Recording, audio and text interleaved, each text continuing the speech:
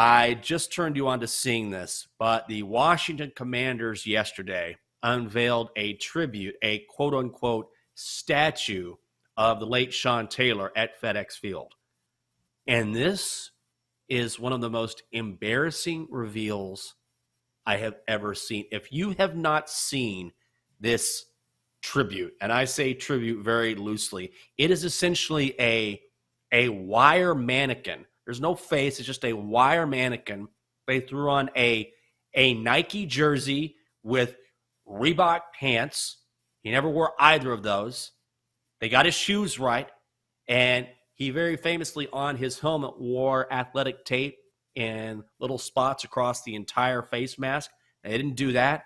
I mean, it looks like they threw on an old Redskins uniform on a discarded wire mannequin. It's embarrassing. I cannot believe that. Well, you know what? I take that back. I can believe. This is the Commanders and Dan Snyder that we're talking about. They had a chance to do something really nice here, and this was absolutely an embarrassment on every level. It's just, I'm blown. It's almost like they're trying to do shoddy work, because when you talk about tributes, there's a lot of ways you could have done this. This is not it. What stands out to me is the lack of effort. Because if it was like a statue and the face was messed up, like, I get it. You know, making a statue of somebody's face into like bronze or whatever, it's difficult. And there's not that many great sculptors that are still alive in modern times. But this is a wire mannequin. I think I saw this at Dick's Sporting Goods.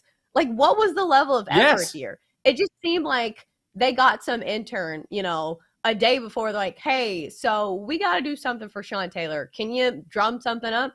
And they're like, okay, do you want some coffee too? Yeah, so start with Starbucks first and then get to that. So it just seems like the level of effort just was very small for somebody who meant so much to this organization. I would just think, too, as much as you've been criticized, that you would say, we have a chance to do something right here. We have a chance to do something special here. We have a chance to send out something that says we are trying to turn the corner. We want to do things in a positive manner.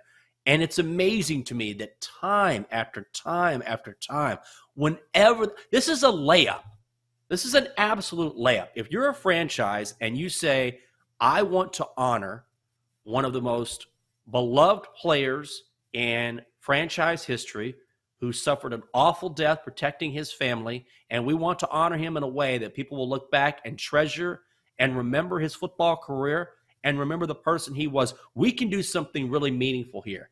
And then this is unveiled. They pull the sheet off or they drop it down, and it's like, is this a joke?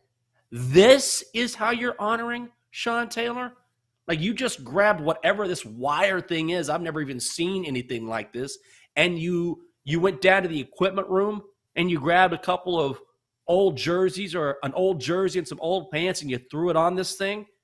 You could not put less effort into something. I'm blown away by it. I don't know. Don't challenge him, Jenks. Because here's it's the Washington way. It seems like when like the Commanders employees walk out of the tunnel, they slap a sign that says, disappoint someone today. Because like, I don't want the onus to fall on the like employees, because it's probably like the top of the organization that's really failing here. They probably didn't have like the budget. And maybe that's the problem, is they didn't have a ton of money to spend, because, you know, the higher ups like, we'll give you $100. See what you can do. But yeah, doesn't it seem like that? Like, I am failing to be shocked anymore when it comes to this Washington organization, right? Oh, I am not shocked at all. And I pray to the football gods above that Dan Snyder truly sells this team. Because anyone who has – here's the thing. If you really love this organization, this is why it's such a layup, is that if you're Dan Snyder and you truly love this team, why wouldn't you? You have every reason in the world to say, we're going to honor one of our players, one of us. This is a chance for us to do something about a guy who played for us, who wore our colors. Like, this is not some random guy that you were asked to pay tribute to. This is one of your own. That's the thing that just kills me about it. Yeah. So once again, disappoint someone today. That's the motto for the Washington Commanders. Maybe it'll change, but I honestly feel like I would have rather seen them mess it up even more. because this was anticlimactic. Because I was like, at least if you're gonna, mess up big, but they didn't even do that.